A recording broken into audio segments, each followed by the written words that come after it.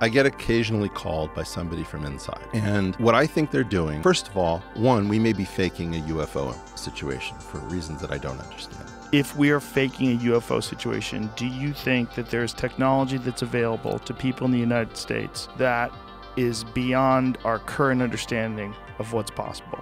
90% no. It's very hard to imagine physicists continuing to work on nothing. We're talking about wasted lives. People are going to be very weird when they realize that they blew their entire career.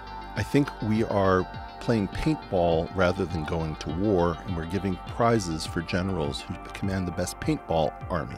I want to do the thing that isn't paintball. They're not talking about things that can extend Einstein. People have forgotten how terrifying, important, wonderful, jaw-dropping, and awesome physics is because it hasn't done anything that completely screws your mind.